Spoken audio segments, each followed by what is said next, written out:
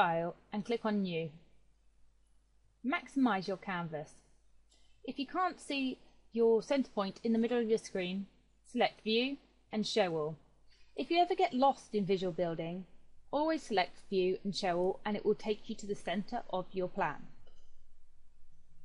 Now to import the 2D plans.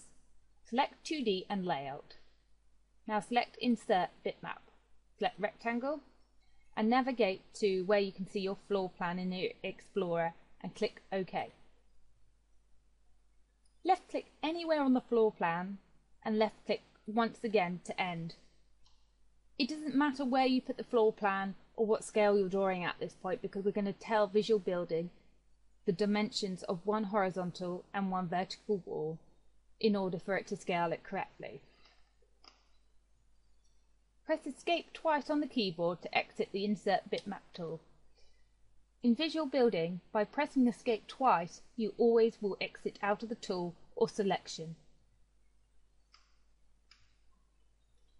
I'm going to left click on the floor plan so it's highlighted red round the edge and select Center Back.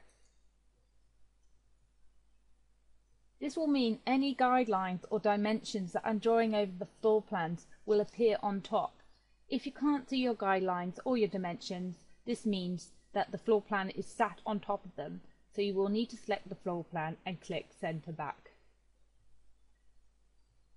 I'm going to press Escape twice to exit the selection of my floor plan. I want to now put some guidelines down to measure the 9.64 meter wall on the right hand side of the floor plan.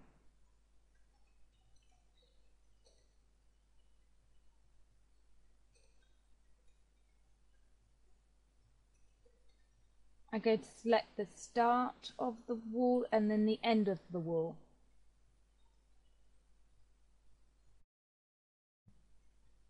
I'm going to left click on the plan to select it once again. I'm going to now right click on the plan to adjust the scaling.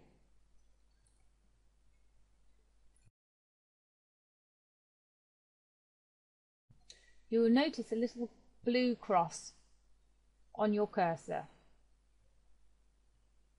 At this point, ensure your grid is switched off and that your snap is turned on. I'm going to be snapping to the guidelines that we've just set.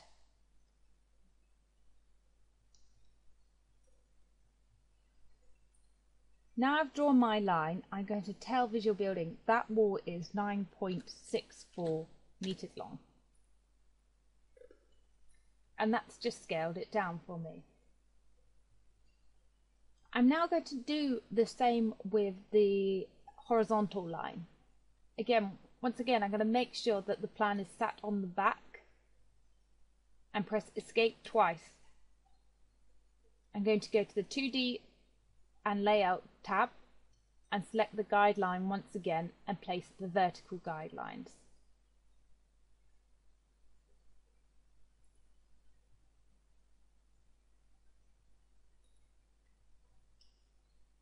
I'm going to press Escape twice to exit out the guideline tool and then left click once again on the floor plan. I'm going to right click and click on Adjust Scaling. Again, I have that blue cross on my cursor. I'm going to snap to the guideline I've just set and then left click once again to end it.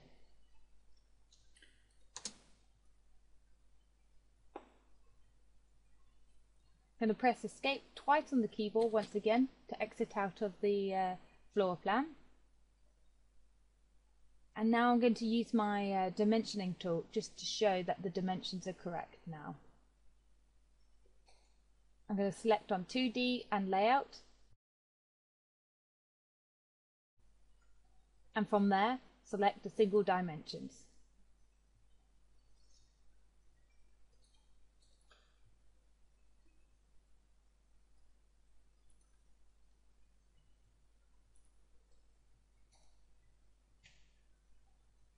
I'm left clicking again and then left clicking to end. And now you can see my floor plan is now correctly scaled and ready to work in visual building.